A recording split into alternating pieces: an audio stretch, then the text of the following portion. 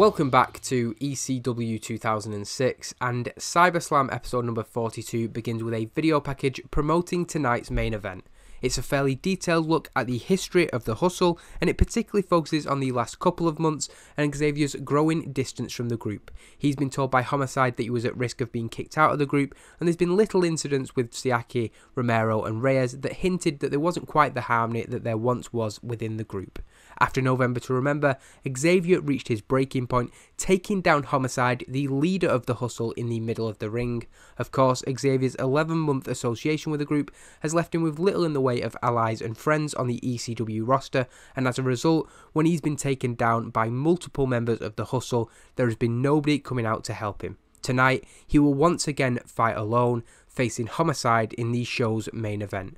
There's one question that remains unanswered going into the match, and that is the allegiance of Low Key, who thus far has done his best to keep out of the Hustle's civil war. It's a 41 rating for the opening segment, not too good, not too bad, and we go into an in-ring promo from Little Guido, which is better.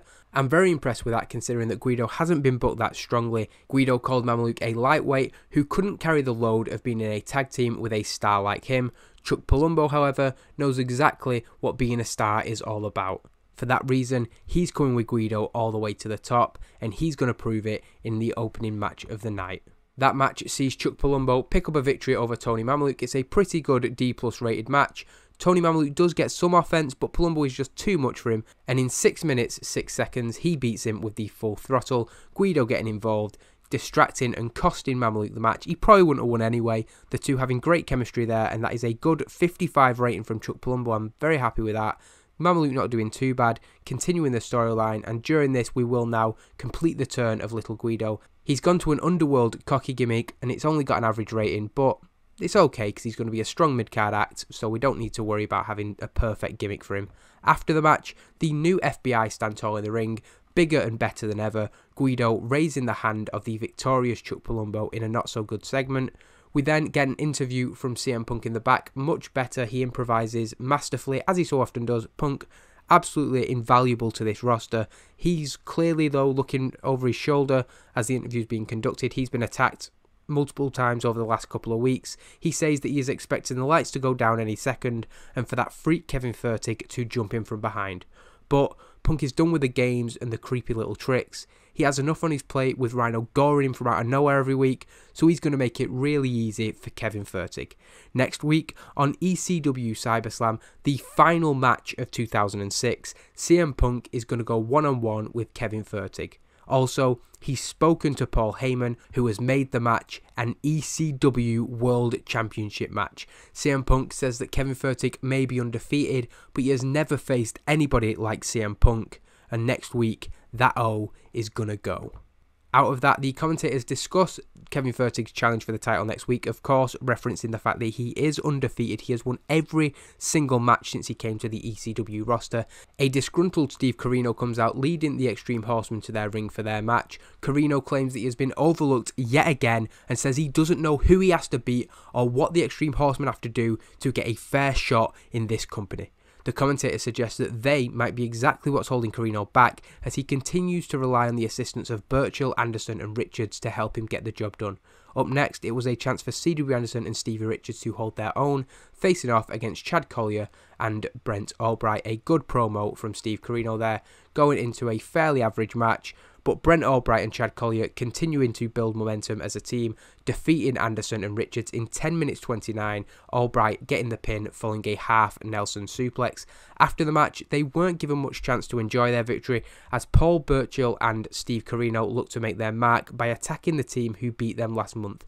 Homicide is on screen there. I don't know how it's even possible for me to have put Homicide in there instead of Chad Collyer. Doesn't make any sense. But the wrong person on screen. Nonetheless, it doesn't change the content of the segment. The assault is stopped, however, when Balls Mahoney runs down to the ring with a steel chair, clearing off Burchill and Steve Corino. Having teamed with Albright and Collyer at November to Remember, of course he was going to have their back. He takes a microphone from ringside and tells Corino to prove himself next week. He wants to come out here and bitch all the time. Why don't you prove it in the ring? He can bring Paul Burchill as well, because Balls Mahoney has a partner of his own. He's bringing Tommy Dreamer. We then get a quick recap of Homicide's promo from last week. The leader of the Hustle vowed to take down Xavier and make him regret the dumbest decision that he made of his life, which is leaving the Hustle. We then get a promo from Xavier, which is live in the back. We probably should have had Jade on screen for this. He hasn't had much chance to express himself during his ECW run, but this is the promo that is solidifying his face turn. Xavier says that Homicide underestimates him, and that's fine. All he wants is the chance to prove himself. For 10, 11 months, he has been under the thumb of Homicide, fighting for what he thought was his future in ECW. He'd had his head filled with bullshit by Homicide, but he now realises that Homicide doesn't give a damn about ECW. He cares about himself. Xavier says that he is a former world champion, and tonight he shows exactly why Paul Heyman recruited him in the first place. Completing the turn there. Above average for an Iceman gimmick. Could have hoped for better, but we go into that main event, which again gets an okay rating. Thankfully, we've had a couple of decent segments that's going to bring the show up. I'm expecting a C-. I did hope we could get more from that. A 50 rating from Homicide, a 53 from Xavier, so pretty similar. It did get the crowd buzzing, which is definitely a good thing. It had decent wrestling, but unfortunately not much heat. Xavier picking up the biggest victory of his career in 15 minutes and 10 seconds. I think it was booked as a wild brawl or a car crash, so there was all sorts of weapons involved. This was put over as a personal blood feud, taking everything out on each other. They went all out to destroy their opponent. Sonny Siaki, Ricky Reyes and Rocky Romero coming out during the course of the match. Interestingly, Low Key then came out and ordered them to the back. He wanted to see the two men fight it out. He wanted the best man to win, and when it came to it, in the middle of the ring with a crossface locked in, Xavier forced Homicide to tap out for the victory. Xavier then stood tall in the ring alone after the match, following the hardest fought and potentially biggest victory of his career, certainly the biggest of his ECW career. The commentators put over the fact that Low-Key stopped their Hustle from getting involved and sent the Havana Pitbulls and Siaki to the back, but they didn't want to underestimate the fight of Xavier, who won the match fair and square. He was the better man. Homicide laying out in the ring, having fallen to the man who he considered to be below the expected standards of the Hustle. The irony in that, and CyberSlam went off the air with a potential new star born in ECW, the revolutionary Xavier standing tall. So it's a 56 C-. I'm pleased with that. Again, those segments must have helped boost us up. The in-ring action wasn't great. It wasn't too bad though, fairly average, but again, happy with the show overall, happy to stay in these C-. And the final show of the year next week, CM Punk versus Kevin Fertig.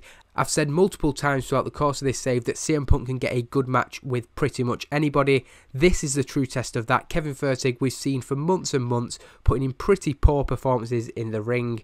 Let's hope that we can get a good match out of him, and next week a solid end to 2006.